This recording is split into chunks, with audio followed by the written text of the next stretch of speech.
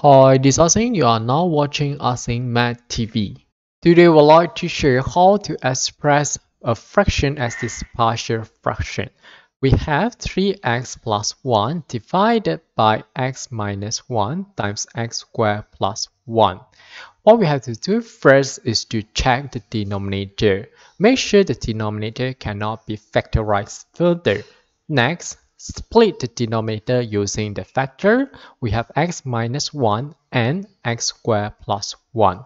For the numerator, simply refer to the denominator. Make sure the numerator is always 1 degree lower as compared to the denominator.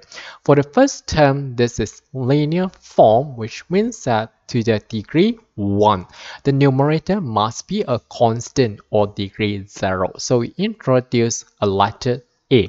For the second term, this is quadratic function degree 2.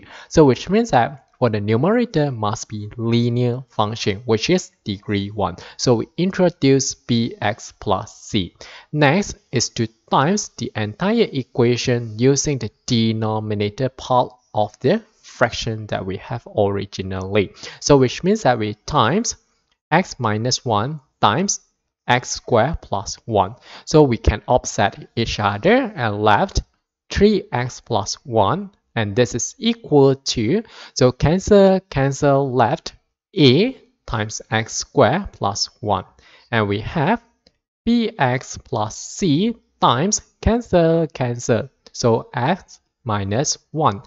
Up to this stage, there are two methods to continue. For method number 1, expand the right hand side. So we have 3x plus 1 is equal to ax squared plus a plus bx squared minus bx plus cx minus c. Next is to compare the coefficients accordingly. So we first compare the terms with x squared.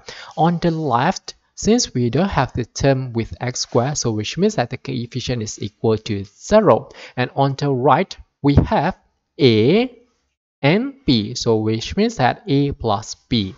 And this implies that a is equal to minus b. And for the term with x, let's compare. On the left, we have 3.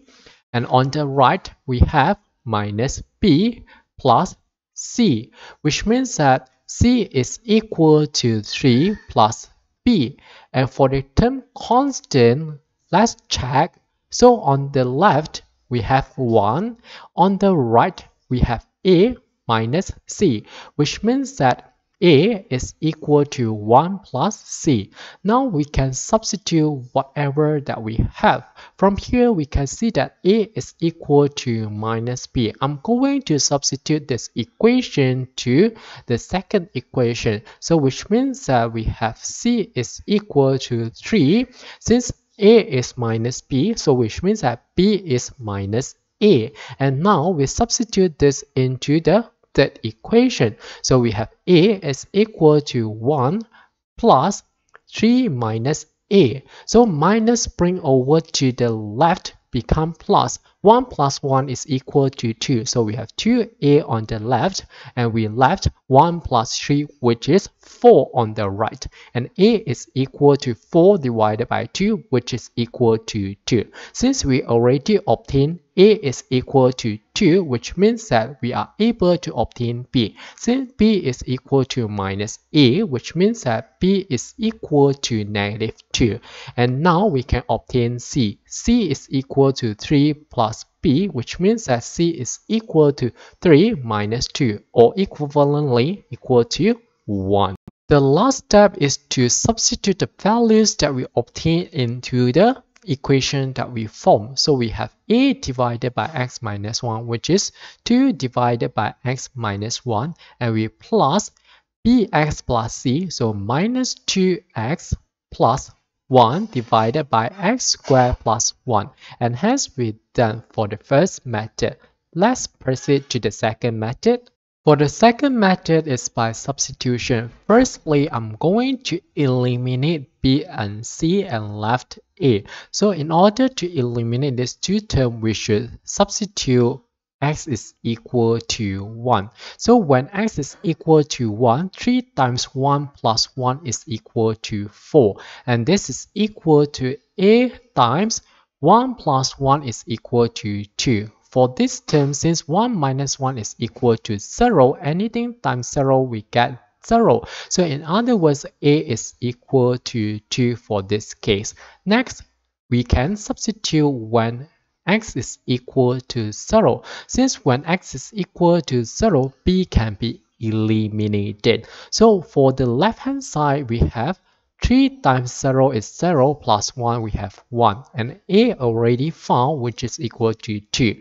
2 times 0 plus 1 which is 1 and we plus b times 0 is 0 plus c and we have 0 times minus 1 which is minus 1. In other words, we obtain c is equal to 2 minus 1 which is equal to 1. Since we have a and c already and regardless what number we substitute, we cannot eliminate a and c at the same time. So simply take any value that we like. For example, when x is equal to 2. On the left, we have 3x plus 1, which is 3 times 2 plus 1 equal to 7. On the right, we have a, which is 2, and we times x squared plus 1, which is 2 squared plus 1 equal to 5, at b times x, which is 2b plus c, which is 1. And we have x minus 1. 2 minus 1 is equal to 1. Anything times 1, we get back the same thing. In other words, b is equal to minus 2, which is exactly the same as compared to method 1. And now we can express the fraction as partial fractions. So we have a, which is 2, divided by x minus 1 plus b, which is minus 2, and we have x plus c, 1, divided by x squared plus 1, and hence we're done. Okay, that's all for this video. Thanks for watching. Have a like this. See you.